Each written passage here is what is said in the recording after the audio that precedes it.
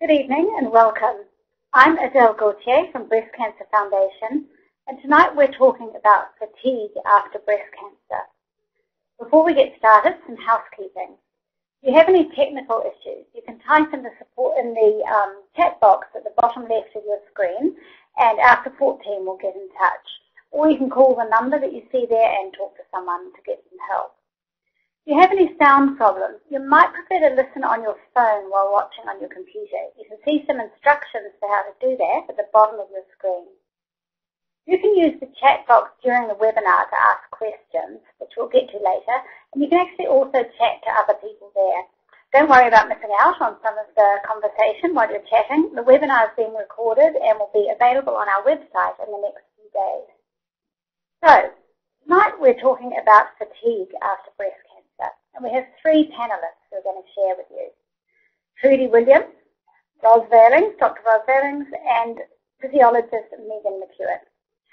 First, we're going to hear from Trudi. She was diagnosed with grade 2 BCIS last year, after noticing dimples in her breast. Trudi, tell us your experience and what that's meant as far as fatigue is concerned. Okay, here we go. So, I am Trudi Williams. I'm a wife and I'm a mother of two active boys, aged 13 and 8 years old.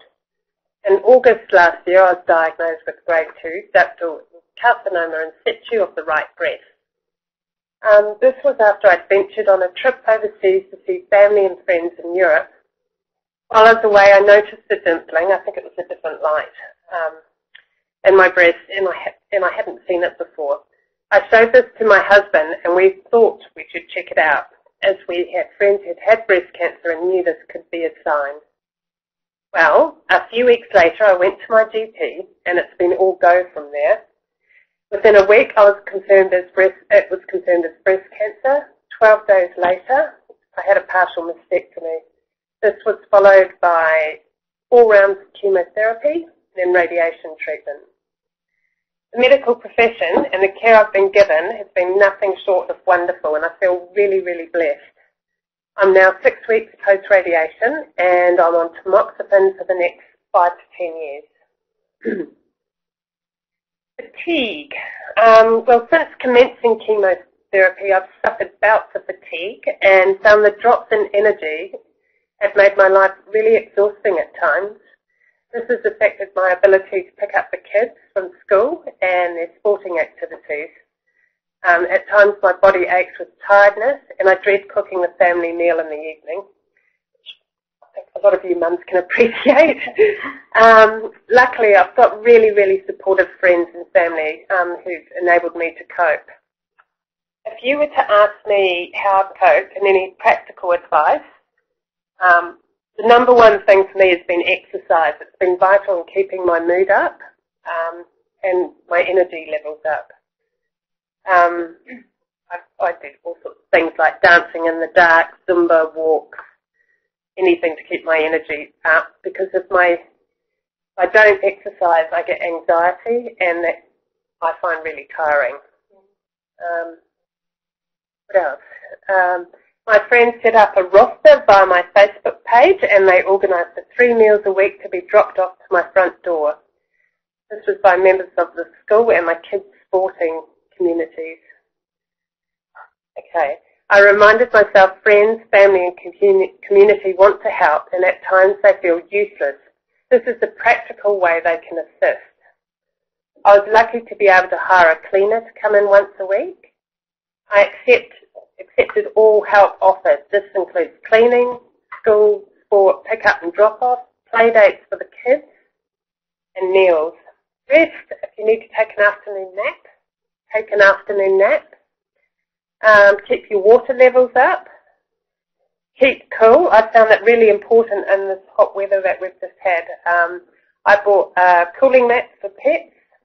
No, it sounds funny. It's not funny, but it works really well. I just slip that under my sheet at night.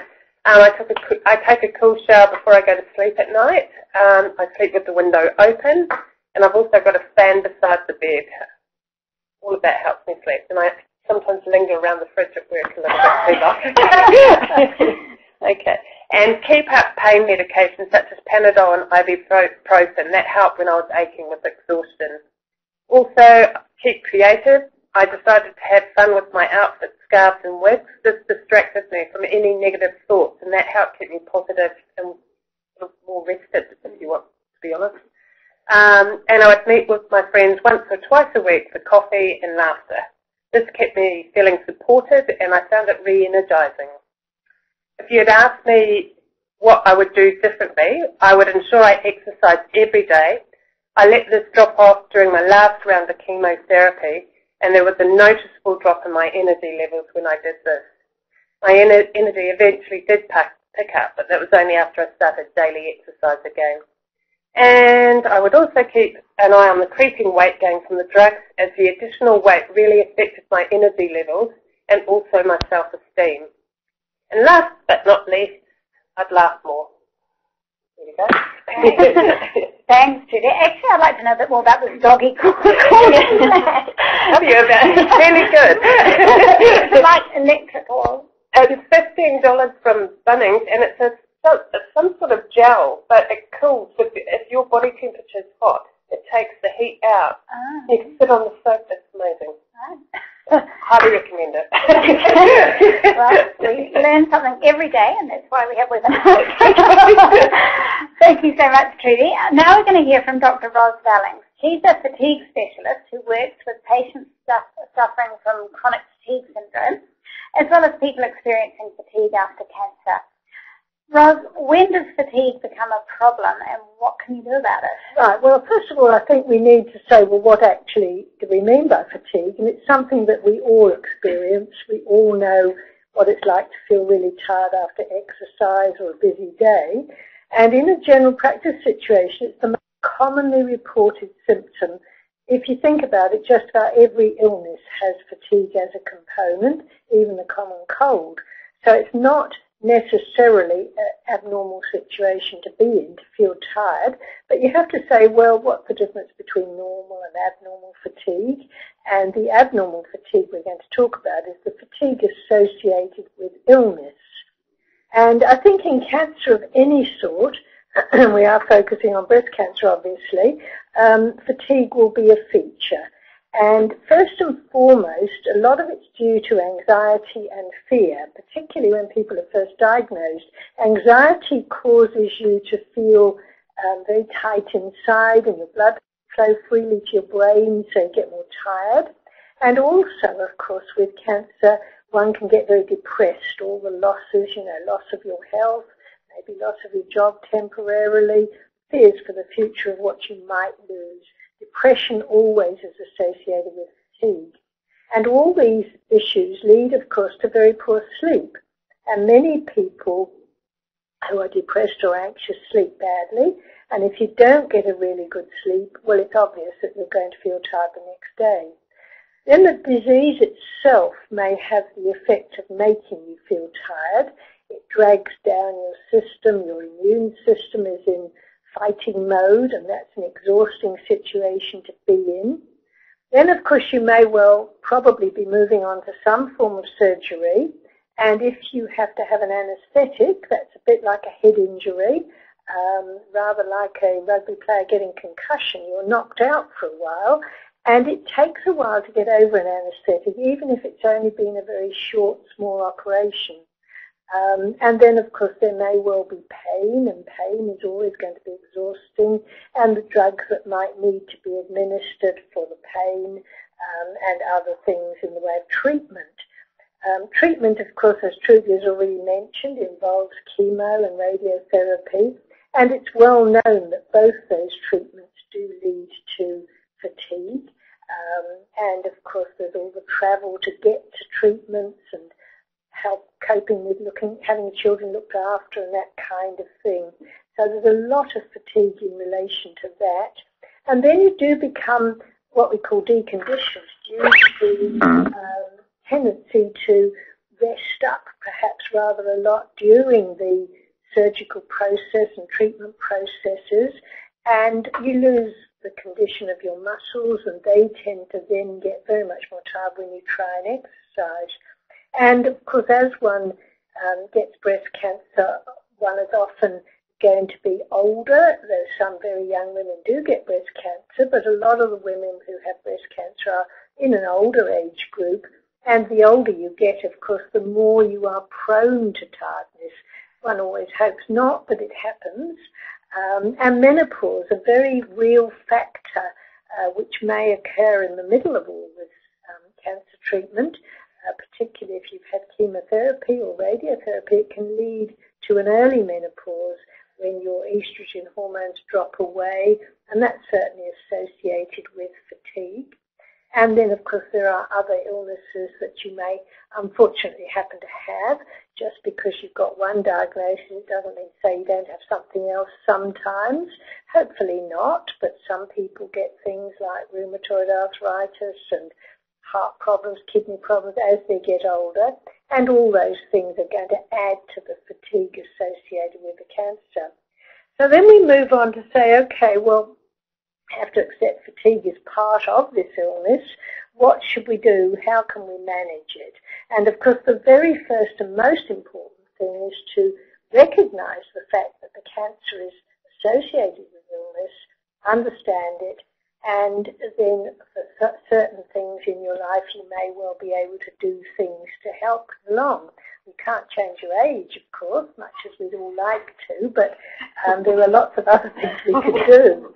We need to also be sure of investigating the causes of the fatigue, because often people do assume it's due to the cancer or whatever other primary diagnosis has been made, but of course it may have other reasons. You may be lacking in iron, or you may have some other health problem that can be very readily and easily treated. Then you come on to what we call a management plan, and everyone who has a cancer diagnosis is probably going to have a management plan, but this should certainly include management and treatment of fatigue. Very much individualized, depends on the age you're at, the type of lifestyle you have, whether you're working or a young mum or an older woman living in a retirement village, all sorts of people, and it's all got to be organized to suit your particular lifestyle. There will be treatments, of course, for pain and sleep and depression. All those things we've mentioned are really important to be treated efficiently and well, because all the time you're not sleeping or in pain or depressed, you're adding to the problem of your fatigue. There's always an issue with hormone replacement, which, of course, women over 45 or 50 would often feel really great on, because it's replacing the estrogen that has dropped away in your system as you've got older and your ovaries have started to decline. Normal fact of life. But hormone replacement is usually contraindicated in women who have breast cancer. Not always. Sometimes your cancer may not be what we call estrogen dependent, and it may be possible to have short course of treatment to help you through the early days or later on when you are still feeling very tired. But this is something you have to discuss, of course, with your GP and cancer specialist. Exercise, Megan, who's on my right here, is going to go into in a minute. Trudi has already mentioned how important that is, and I can't emphasize that enough. We move on a bit too to diet. There's no such thing as a magic diet to fix any of this. It's a diet that is going to be nutritious, varied, lots of colour, and a diet that you enjoy. No good people telling you you've got to eat certain foods if you really hate them, because you won't eat them and they won't do you any good anyway. Supplements are something that come up time and again, and there are many people out there selling supplements to cure everything, and if that was so, none of us would be sitting here now. But there are some supplements that are worth considering. Magnesium is useful if you're having sleep problems or a lot of muscle and joint aches and pains.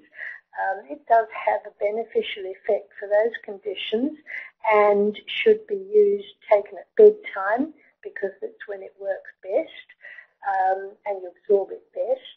Coenzyme Q10 helps with muscle strength and ability and also brain fatigue.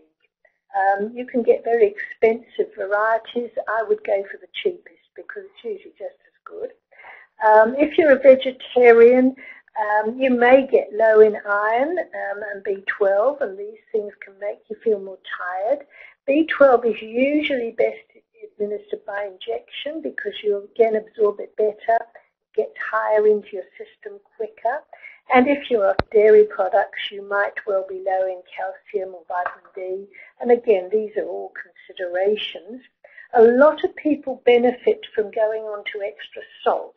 And that may be a little bit against what you've been brought up to believe, but salt is one of the vital things we all need, and we need a certain amount, and many people have cut themselves right off salt.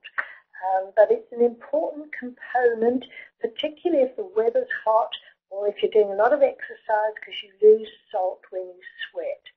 So having adequate salt through the day can be quite beneficial, particularly for brain fog and extreme fatigue sometimes. Mind you, it's not suitable for people with high blood pressure, so they're the group that we would avoid extra salt. And you need plenty of fluids. That's really, really important. Moving on down other issues, then certainly stress management is very, very important. Taking on some form of either meditation or maybe self-hypnosis, visualization, deep breathing, listening to music, all very, very worthwhile. And also involving other people in your life so that you don't feel lonely and different. Other people often want to help but don't know how to. So I think it's important that you should let your friends into your life and your relations too, obviously.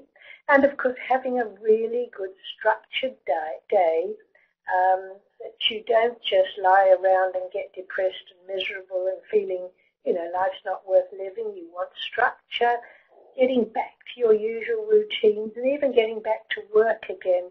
Very, very therapeutic for many, many people. And of course, good bedtime routine, really important, because we want to make sure that you sleep properly. So you wind down, remove all these tablets and electronic devices before bedtime. You may need medication for sleep. So when I say tablets, I mean computer tablets, because you might well be on tablets to help with sleep. And as doctors, we generally try and prescribe things that are non-habit forming and very safe and very low dose. But you need to take them as directed, because a lot of people try something for one night and decide, oh, it didn't work, so I won't bother. A lot of the things we use for sleep management are certainly needing to be taken for about 10 days before they kick in. And I'm talking here the group of drugs we call tricyclics, which are commonly used to treat sleep and pain in particular. Final thing I'm going to say is the importance of ongoing surveillance. You will have ongoing surveillance, of course, for your cancer, unless you decide to run away, but assuming you're a sensible person, you're going to follow the instructions and you're going to do everything you're told, hopefully. But the same goes for things like sleep and pain management and exercise plan. And I think, most people who've been through all this are probably very well motivated, and the outlook nowadays is very, very good for people who really take care of themselves properly.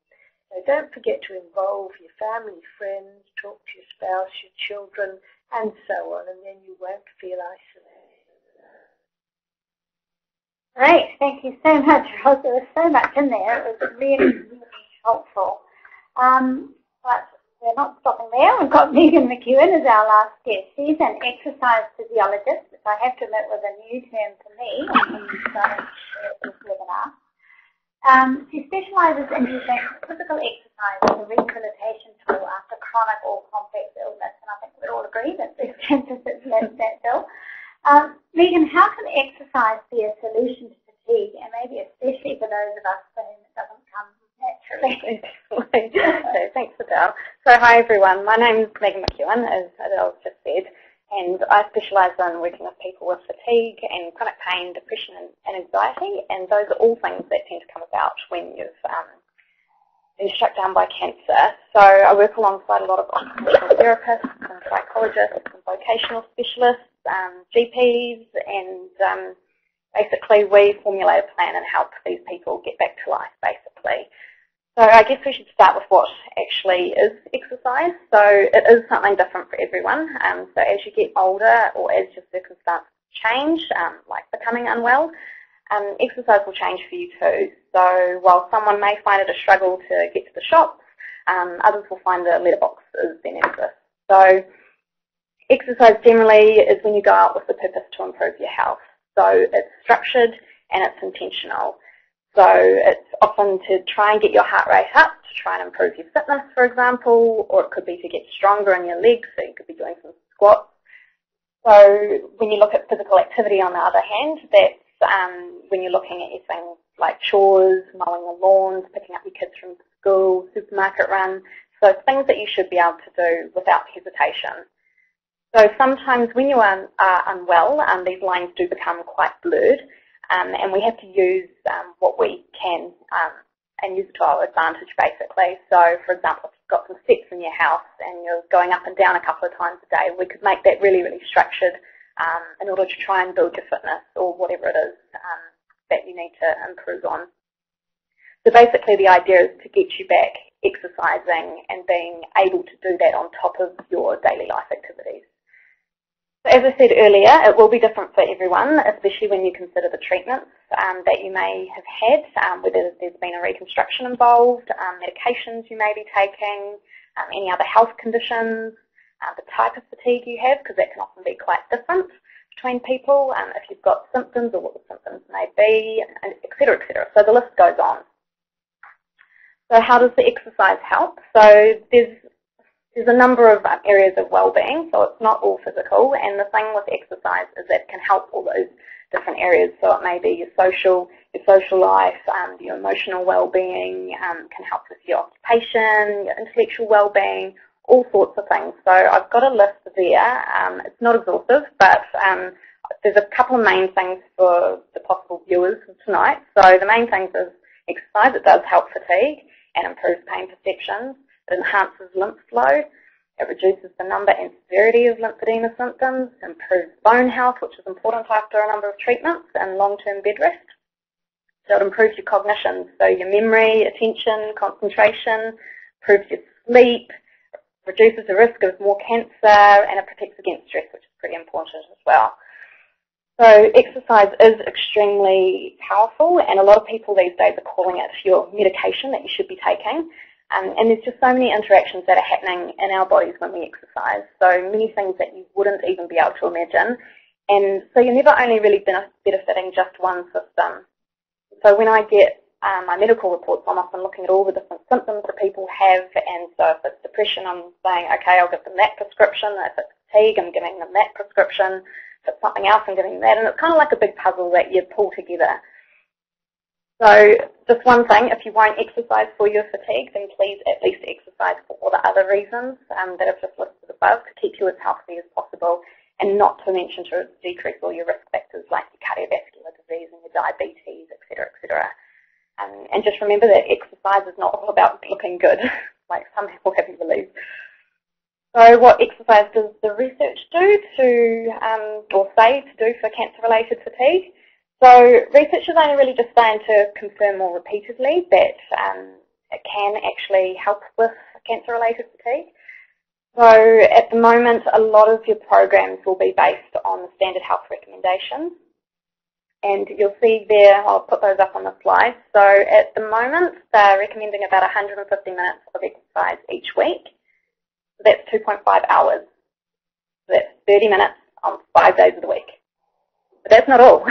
You've also got 2 to 3 weight sessions in there. So that's probably 25 minutes a session approximately. So there have been some suggestions of a dose-response relationship. So i.e. the more you do, the better you'll feel. But when it comes to prescribing exercise, I'm quite rational. So I'm guaranteeing that most of you are looking at those recommendations and going, nah, no thanks. So at the end of the day, this is pretty important. If you can't manage it, you can't manage it. And if you don't like it or if you don't want to do it, you won't do it. So what is actually the point of prescribing that? So results from research can seem quite overbearing and just simply unachievable. And that's often because they not always consider your other lifestyle factors. So you might have a job, and the fact that you're having to cook dinner each night, and you've got kids to pick up, and all those sorts of things. And so that could explain why originally there weren't that many favourable results for fatigue. So that's a good point. So when it's important to have someone on board that can actually pull apart all that research and actually apply the knowledge to you, basically. So it's not a one-size-fits-all model. So it's still very early days on the best mode of exercise for cancer-related fatigue. So a lot of the research, again, is on your more relaxed kind of exercise. So your Tai Chi, your yoga, things like that. And I would say that was, back in the day, it was more from a fear from prescribing for people who have had cancer. But nowadays, they're starting to get a little bit more inventive, so they're using the bike and the treadmill a lot more. So again, these can be manipulated quite well. So they're very controlled, and you can do them in a lab. But even so, a lot more creative even more recently. There's something that came out this year about high-intensity resistance training and aerobic exercise as well, and they were both really, really beneficial results. And it is safe to do resistance training, definitely, especially for those with lymphedema. So there's a range of things you can do. So cancer-related fatigue, so again, it's not all physical, so just keep that in mind. So a review conducted last year showed that a multidimensional approach is actually the best for you. So that included physical activity, peer support, and also psychoeducation. And I guess the take-home note is that it's not all bad. It doesn't have to be as difficult as many make out to be, and it's not all push-ups and running, as most of my clients ask me when I first talk to them on the phone. So my exercise recommendations. So conventional belief has been to rest. So you may rest, but please, please, please break it up with activity. So our bodies thrive on movement, so please don't stop.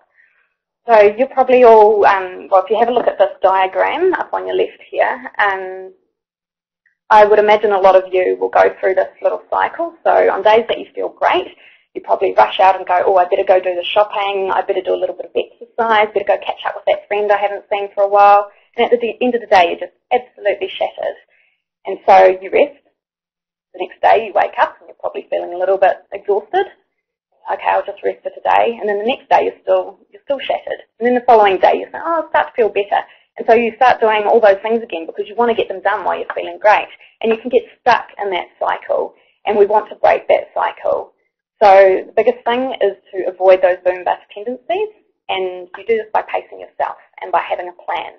So this is where it's really important to, again, ask someone qualified that, and by having a plan. So this is where it's really important to, again, ask someone qualified that knows about pacing. And so this basically means taking a break before you actually need it. So it's carrying activities out one bit at a time. So an example is your supermarket shop. So it's not totally practical, but you could do your cold goods on one day and then another day do your dry goods.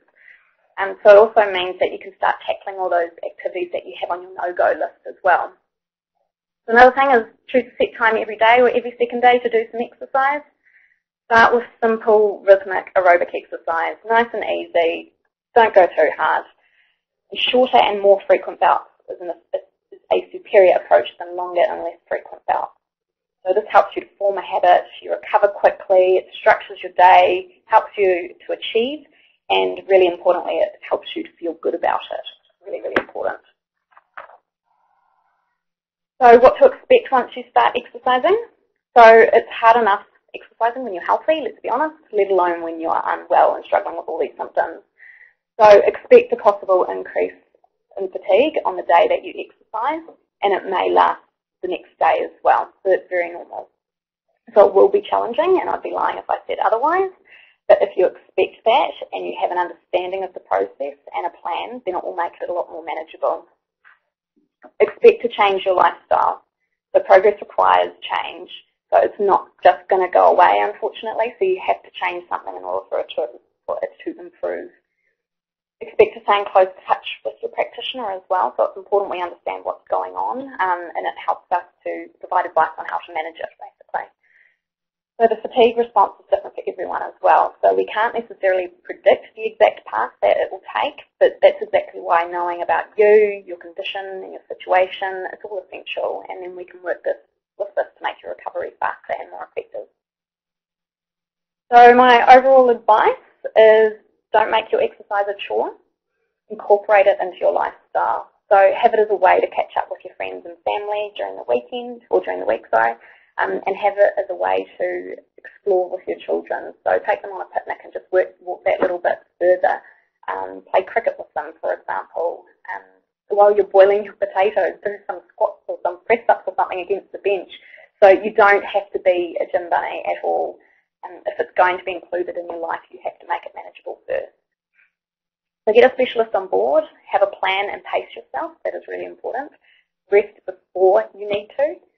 Do less activity more frequently.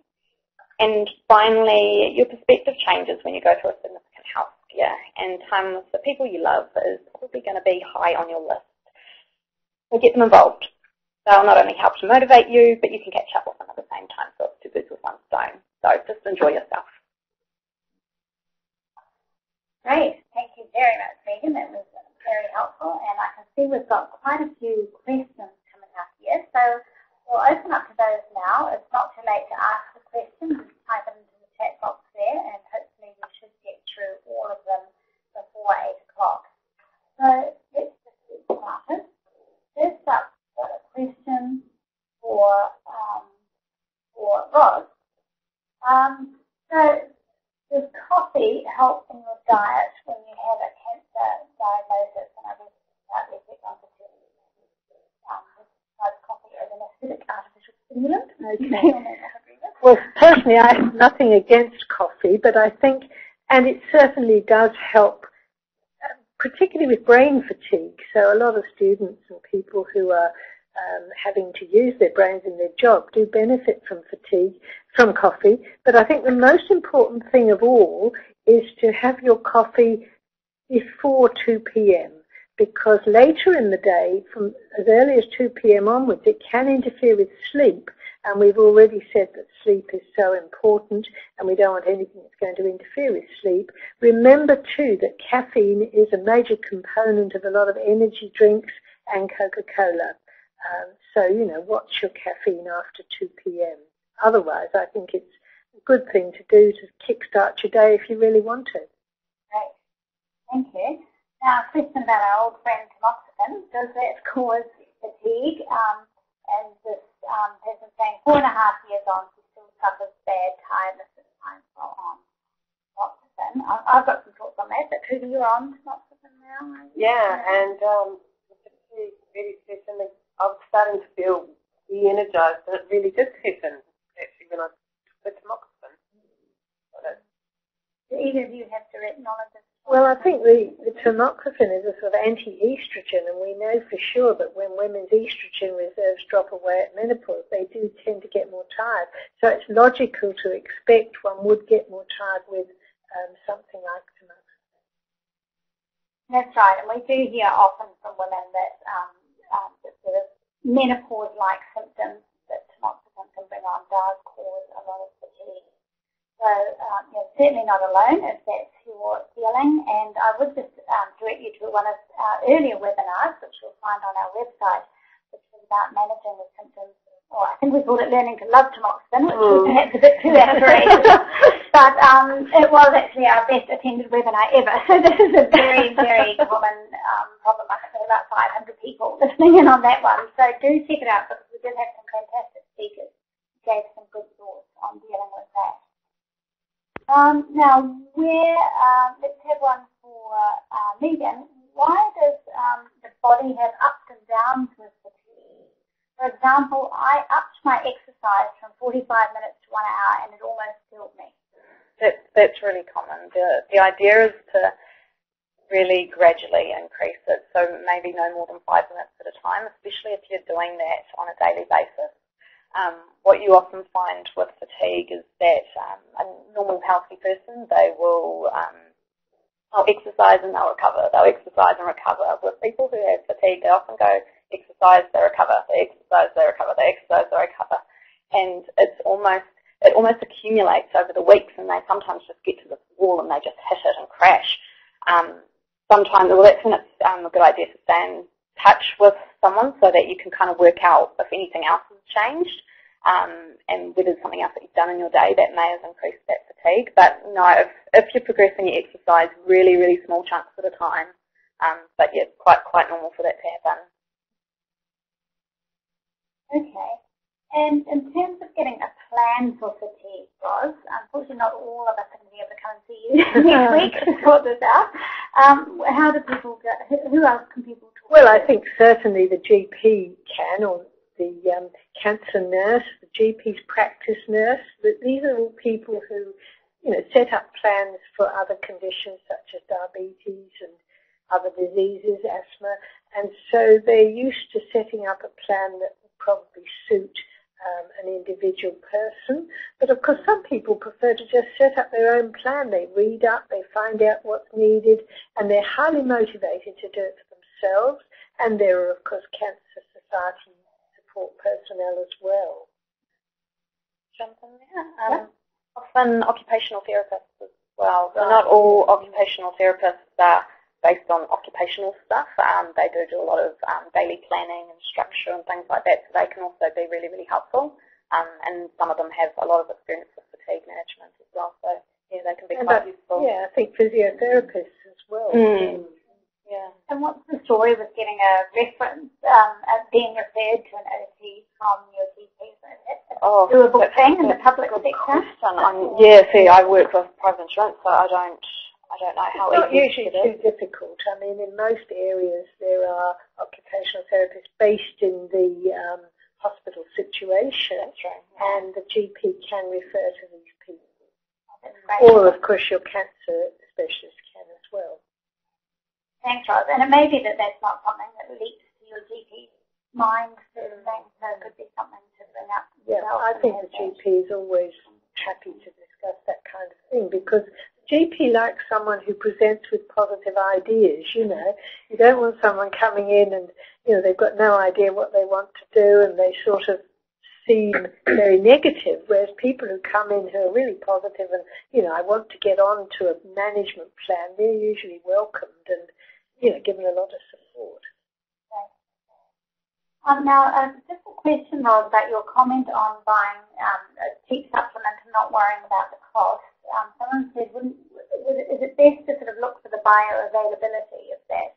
I think, personally, that if, for example, you need magnesium, you shop around and choose the cheapest one at the supermarket. This is my own personal advice to patients, because a lot of people are cash-strapped and some of these supplements are hugely expensive and you're paying a lot for a fancy bottle.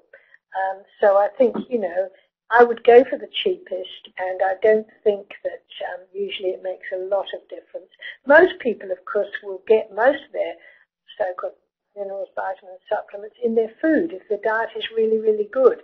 So the things I've suggested are just additions which you could look on as a sort of medical additive, really. And will a GP prescribe magnesium? Well, can recommend. You can actually sort of get it on prescription because a lot of the indigestion mixtures are quite high in magnesium. So the GP could prescribe it in that way, and, we do. But most people will just buy it over the counter. Yes, yeah. And I guess, but GPs, I think, can prescribe B12 injections. Oh, yes, B12 injections, very much a GP thing. You can get the prescription, the usual $5 prescription fee for up to 12 ampoules, which is one a week. I usually recommend something like one a week over 6 weeks. And the GP's nurse probably will do the injection, and you may well have to pay for that.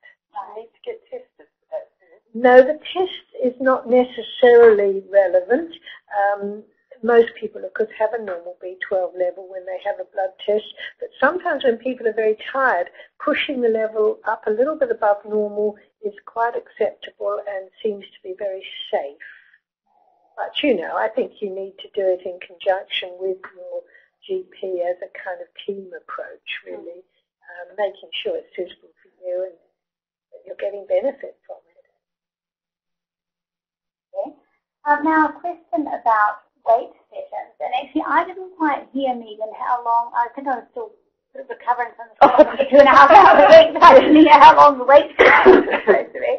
So the standard recommendation is 2 to 3 times a week, and that's about 8 to 10 different exercises for about three lots of 15. So that ends up being, just under 40 minutes, 30 to 45 minutes. So it's quite chunky. 3 times a week. Yeah. So, Plus the aerobic.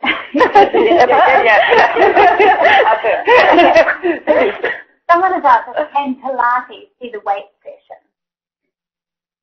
Yes. That, when people ask that, I almost say you just want to exercise at least 3 times a week. And if that's Pilates and if that's doing it for you, then at the end of the day, that's what's important.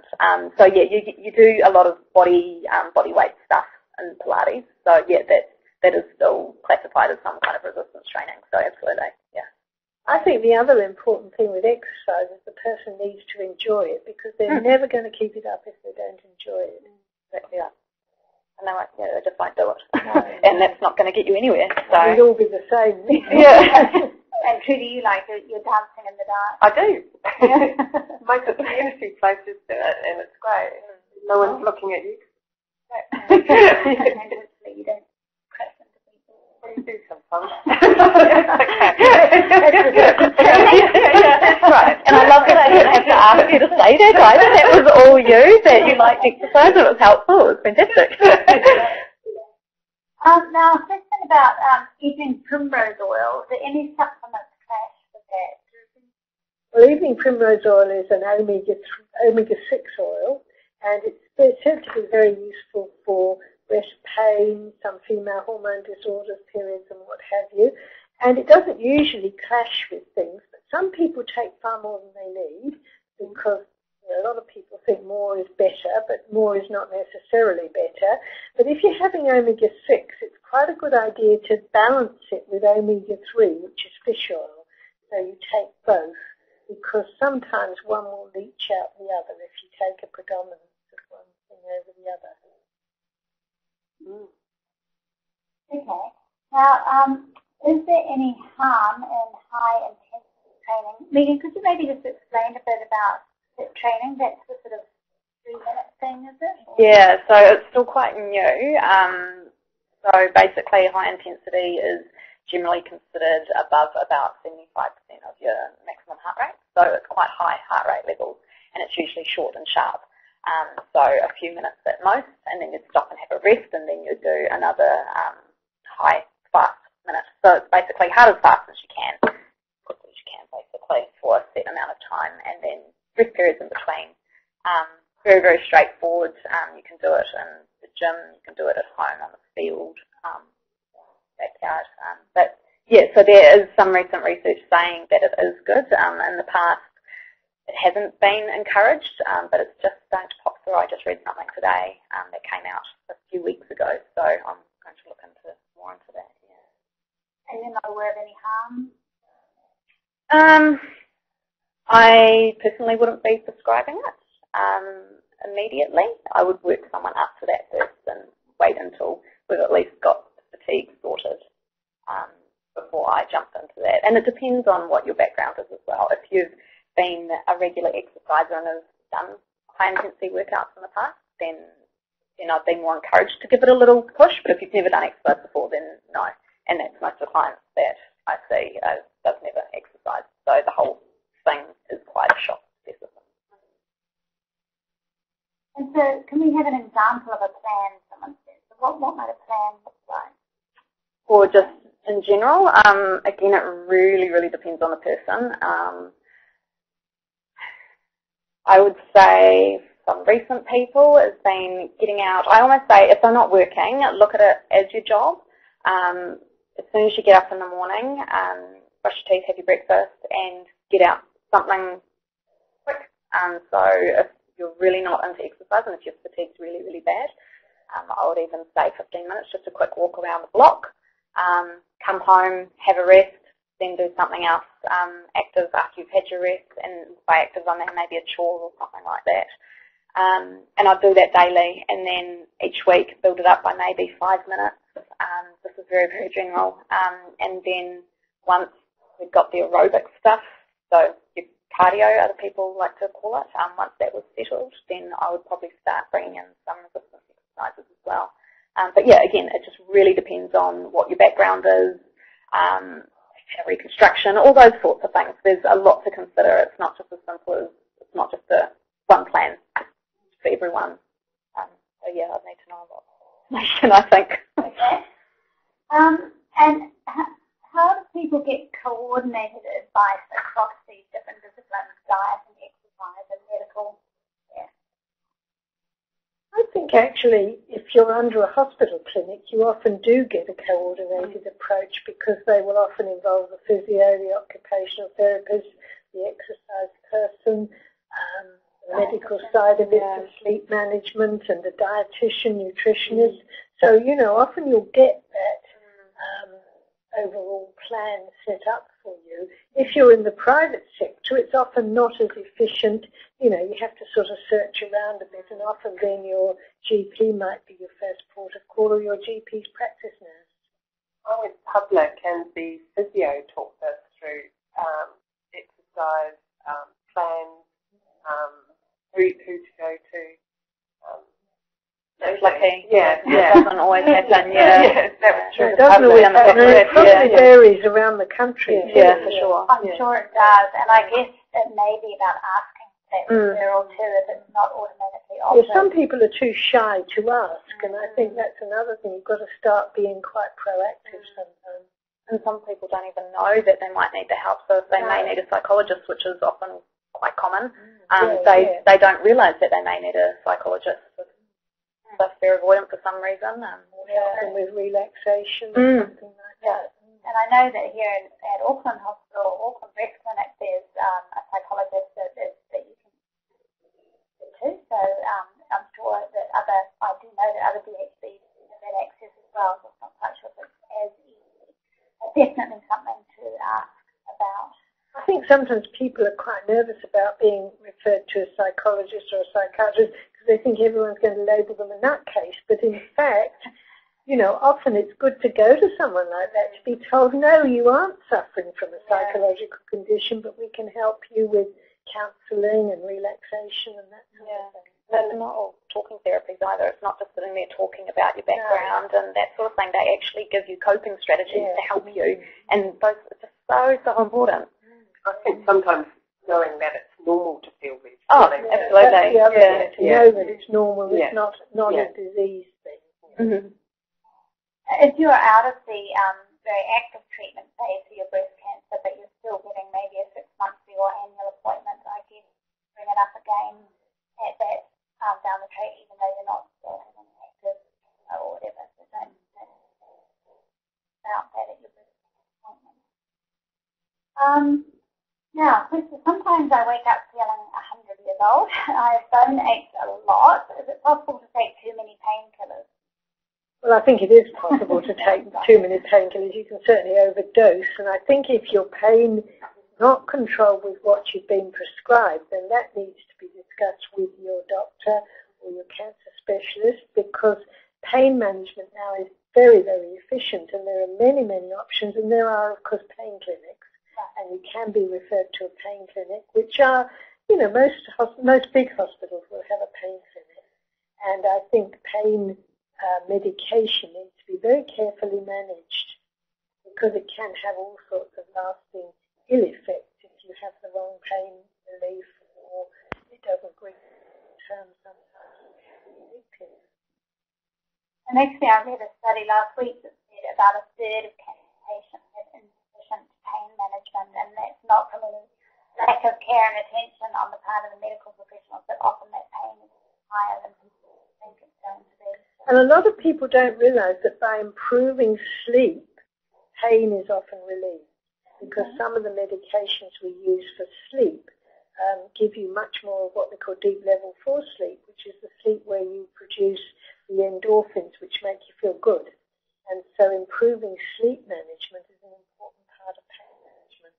Actual sleep medication helps with pain. And do you have concerns concerns about addiction to sleeping?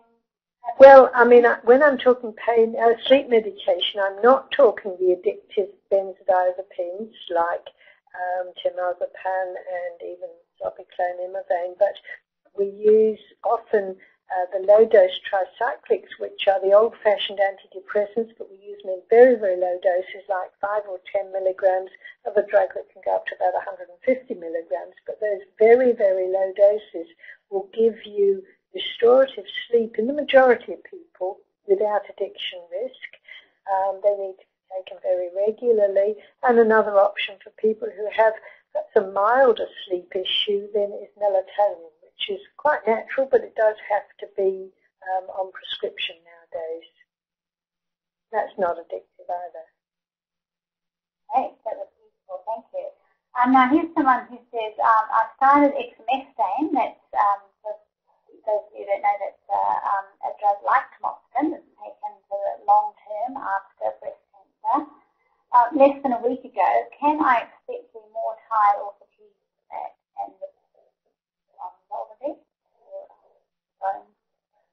well, you know, I think it's probable that they will be more fatigued, and it's something, as long as you understand your fatigue, you can cope with it better. And that is something I think with that tamoxifen webinar that I mentioned also talks about the aromatase inhibitors like exemestane and very similar sleep symptoms.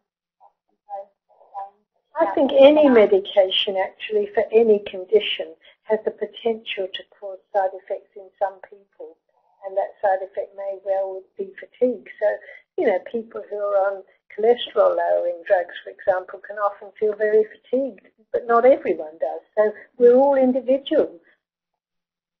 True, true. Question here, be careful as I've managed to sprain my hips by gently increasing and using a jog/walk app. I wonder if tendons are affected by chemo, or what else might be at play there, do you think, Megan? Are you a runner? Again, it could be a number of things, depending on how slowly you progress the program, what other medications you may be on. You may be at high risk of getting or having sustaining kind of another injury. I don't diagnose, so I don't actually know, but it's all about being gradual and not jumping from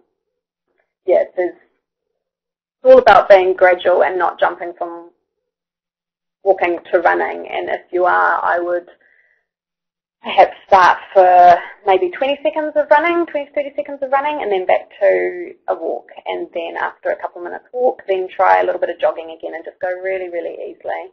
Do it on soft surfaces, good shoes. And so she does say she did it gently, but maybe at least even. And true, as women get older, they're more prone to osteoporosis, and if you push the exercise too hard to risk injury, you know, you get broken bones. So, I mean, I think, again, women who can't take estrogen supplements are also going to be a little bit more prone to osteoporosis. You know, that's all in the mix, isn't it? That's sort of consideration, really. Yeah, it's also the first time as well. First time getting back into running, that can happen, but yeah. Slow going. Now, here's someone who says, I'd love to return to weight for my upper body, but lymphedema worries me. After I've completed my chemo and radiation, do I still need to be really cautious with upper body exercise? Way too much. You've got that other talk coming up.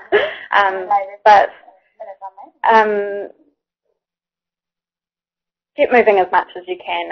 Don't start with any weights. Just stretches or just moving in positions like this. Just keep it moving to get the fluid moving, basically, so that it doesn't swell. Hypertension. Yeah, well, that's the thing. You can, but if you're just starting, just get the movement. Okay. Yeah.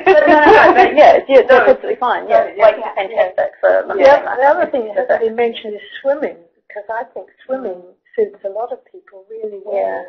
You know, the water's in your body. Some have concerns of picking up bugs a little bit more easily, though, when... Oh, yeah, there is. Coffee's brilliant. And And as Megan alluded, we do have a webinar coming up on lymphedema in, I think, a couple of months' time, but wait. Keep an eye out for that one. Right. What is the difference between going to a counsellor and a psychologist? Well, I think the difference is often the treatment is much the same, but the psychologist has more sort of psychiatric medical training and probably a slightly different degree, whereas a counsellor has very much more the sort of talking, counselling, helping you through, not so much emphasis on mental health issues, whereas a psychologist perhaps is more trained in mental health issues as opposed to just talk therapy. Right. But often you'll get the same sort of approach. It's a matter of what's available in your area, really. And if you do want a referral for counselling, Breast Cancer Foundation does offer 3 free counselling sessions everywhere in the country. And if you have a look on our website, you'll see how to get a referral for that, and you can choose a counsellor in your area that you can see. And some of them are psychologists, and some of them are registered counsellors, but you'll get an idea of that from looking at their profiles once you've got a referral. Nurses can give you a referral for that too. We'll put up their number in a moment at the end of the. And a lot of practice nurses do counselling as well, and I now know in South Auckland, for example, there are monetary help for practice nurses to do counselling. So, you know, that's another option to consider, particularly for people who are very short of money. Okay, now someone's just made a comment about potential lung damage from radiation therapy, and I guess assuming that that might have an impact eventually on fatigue. I guess we would just say that there is sometimes a risk of damage to the lung from radiation therapy, but the clinics are very aware of that, and your radiation oncologist plans your treatment and your dosage and the location of it very carefully. And your radiation clinic will give you training on holding your breath during the treatment and so on. So I think there is a small percentage of patients who suffer some lung damage, but every effort is made, obviously, to minimise that, and there are very good techniques in place to do that. And give up smoking. You know, I know quite a lot of people who obviously very stressed with a cancer diagnosis. They up their smoking if they're smokers, and you know, GPs generally now are very much aware of the importance of smoking education. And again, practice nurses work on that. If you've got lung problems, that's the last thing you'll be doing. Obviously, it's going to affect your ability to exercise.